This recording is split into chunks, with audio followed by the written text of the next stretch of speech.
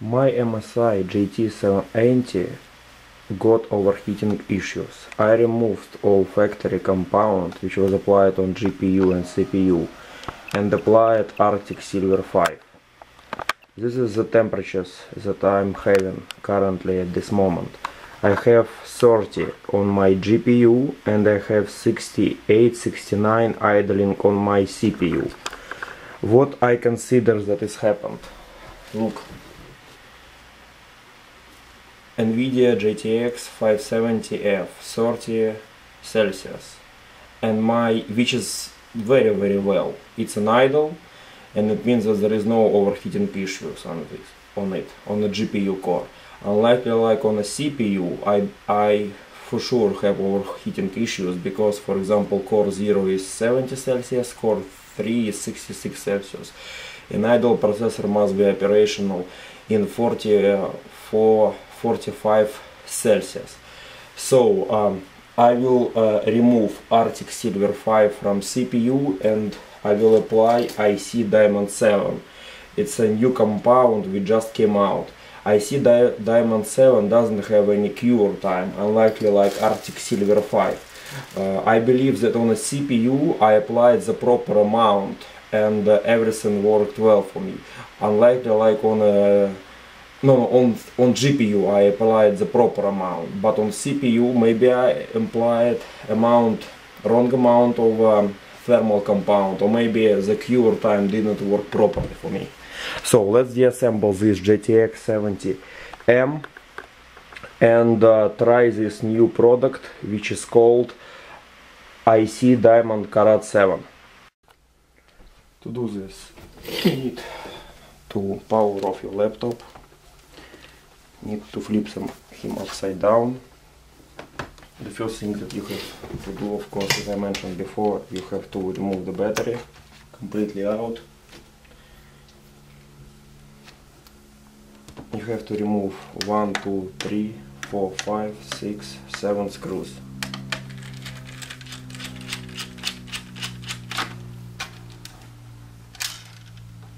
Remove all of them and pop up backup cover. Alright, here is my CPU, Core i7, and here is my GPU. Looks like Arctic Silver 5 worked fine for me on a GPU, but CPU no, because I have 70 even on idle.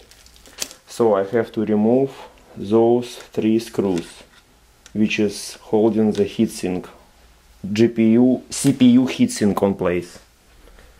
Remove 3 screws.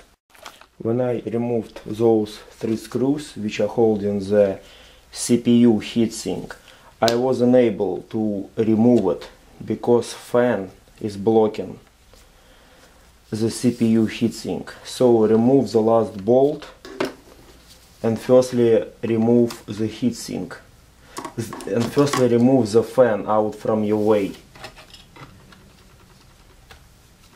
You cannot do otherwise. Okay, CPU heatsink is removed. I see that I will show you more closely which could be causing the problem that I have again 70 Celsius in idle on a CPU. From here I understand that I did not apply enough of the Arctic Silver 5 compound and during the cure time it melt away. You see, in the middle it's not enough for sure. It was enough, but after the cure time it goes aside in some places. So basically since IC Diamond Carat 7 doesn't have any cure time, wipe all Arctic Silver 5 compound away, use as April based liquid, and then apply Arctic Silver and then apply IC Diamond Carat 7 compound. This is how it's supposed to look when all thermal compound is removed using April based liquid. So it's totally clean core, CPU core, Core i7, and the heatsink totally clean as well. let it dry, because you can see there is still a little bit of liquid, isoprene based liquid, but it will evaporate very fast. Since I am already here and on my GPU, I have normal idle temperatures from 30 to 40 Celsius when I am idling. But still, since I am already here, I see Diamond 7 as more effective. That's why I decided to do the same procedure on a GPU. To do this procedure, you need to remove those 4 clips balls. They they're not separating like this, they on springs. So just release the pressure on them and they will stay inside. So the GPU heatsink is removed. As you can see here, we have a little bit better picture, but in the middle, as you can see, during the cure time Arctic Silver 5 was gone as well. So my concern about applying not too much, not too little didn't work after the cure time. Still, when you applying, it's the same everywhere. But when after like a couple of days, it starts sinking through from the center to the middle. I can see a lot more of compound at the ends of the GPU itself. In the middle, in this place, it's gone. I think that IC Diamond Carat 7 is a different thermal paste. It doesn't have cure time at all. So let's clean Arctic Silver 5 away from both CPU heatsink and CPU processor, let it dry, and apply IC Diamond 7 compound.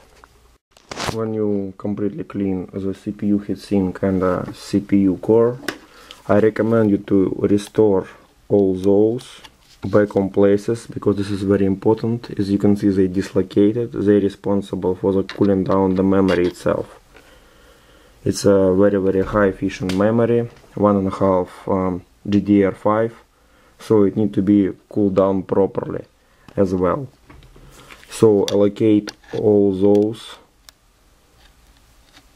back on place before you will apply IC Diamond 7. You must allocate them both on a GPU and CPU. Those are very expensive parts. For example, this GPU is replaceable, and on eBay it costs almost $400 if you wanna buy this part new. This is a GPU video card, GTX 570M, almost $400 when new on eBay. Right, when I allocated all of those back on places, both on a motherboard, GPU, graphic card, all of them, as well as on a heatsinks from the other side, I allocated everything back on place. You can proceed and apply IC Diamond 7, IC Carat Diamond 7 thermal compound. Since when I was applying Arctic Silver 5, looks like I applied the same coat, and during the cure time, from the center it melted to the ends. It's thick down. I will apply a little bit more of IC Diamond 7 thermal compound. IC Diamond 7 doesn't have cure time, but still I want to make sure that it will be enough. So basically this amount needs to be applied.